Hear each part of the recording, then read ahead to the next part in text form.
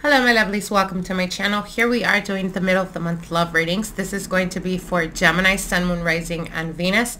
Before we get into your reading, Gemini, I want to wish every single one of you guys a happy Hallows Eve. Hope you guys are doing the best of it and hope you guys are staying safe. Anyways, for those of you guys that are new to my channel, welcome. Those of you guys that have been with us for quite a while, welcome back. Let's get into your reading, Gemini.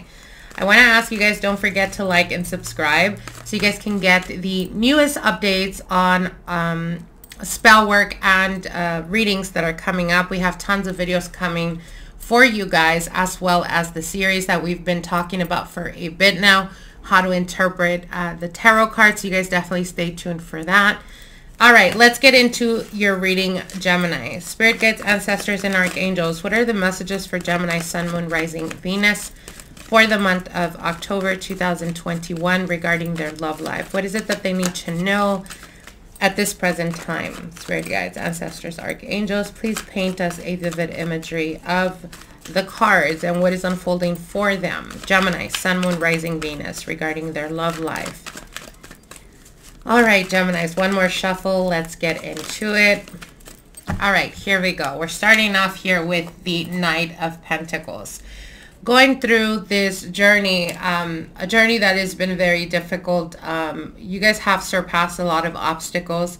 I do see someone peaking or trying to come back around, someone that is very connected to the past, where at some point you held very dear or they meant a lot to you. Distance could be involved at the present time, but I do see them coming back around, or I do see the desire to want to have some type of communication. Your next card here is the Star card. Again, for those of you guys that have been working really hard towards, trying to stabilize or trying to better the relationship, the Star card is an indication of being able to see the light at the end of the tunnel. This is a desire that you've been holding on to, or a want that you've been asking for, that will be unfolding for you, whether it's for those of you guys that are single or whether it's for those of you guys that have been challenged in this connection or in this relationship. Your next card is the Eight of Cups. So I do see that in this situation, for some of you guys, you may be at a distance from your partner. For others of you, communication could have been very slow in the making. Could have felt like the partner was pulling back, or they were a little bit more cold, more distant. However, I do see both of you guys coming back around, the meeting of the minds, or being able to express freely what you guys have been going through. I feel that the partner or person of interest has been having a lot of things that they need to deal with on a personal level, and that could be the reason why there was some type of distancing here. Now your next card is here, the Queen of Wands, maybe dealing with Earth energy, Taurus, Capricorn, Virgo. For others of you, you may be dealing with an Aquarius, a Leo, Aries, or Sagittarius. Doesn't have to be their sun sign, could be their moon sign, or taking on these energies. The Queen of Wands is that of being confident. It's that of knowing what it is that you want and not apologizing for it, Gemini. If you have a tendency of being around friends or family members that often tell you you're asking for too much, or your expectations when it comes to love and romance are, off the charts, or they're not realistic, what Spirit is telling you here is don't let that change your mind and settle into anything less than what you deserve, Gemini. This is about knowing your worth, knowing what it is that you bring to the table, and it's okay to ask for, having reciprocation. If they don't reciprocate, or if they don't put as much effort and energy as you are, love yourself enough to walk away from that is not worthy of you. Keep in mind, we just have Saturn going direct, as well as Mercury will be going direct on the 18th of this month. So anything that has to do with communication, where we haven't fully been able to express ourselves, is no longer going to be an issue. And again, what I'm hearing is shine bright, Gemini, and be who you genuinely are, who you authentically are, with no apologies, okay?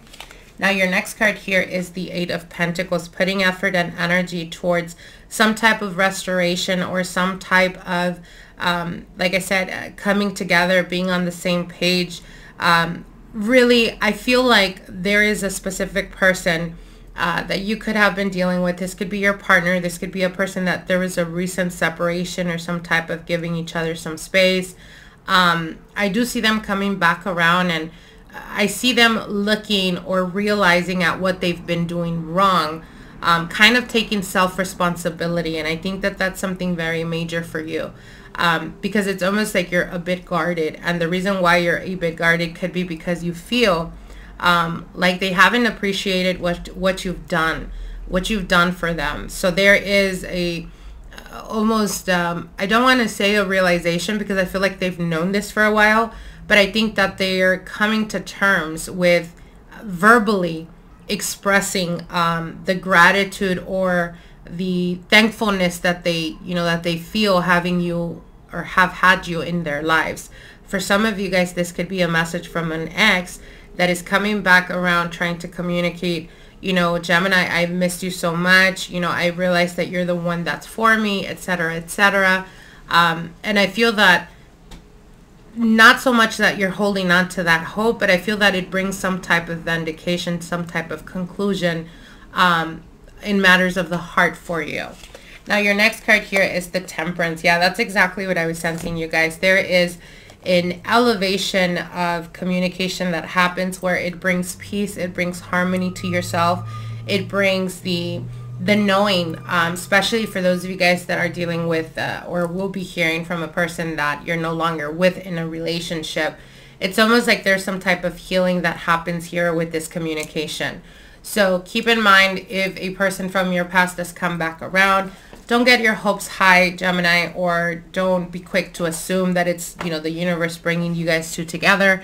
It's more so to be able to give you some type of conclusion, or to let go of certain feelings that you've been kind of like saying your piece, is what they're telling me. So I want to wish you guys the very best. I hope that this gives you some type of guidance. Like, share, and don't forget to subscribe to our channel. We'll see each other soon. Till then, bye.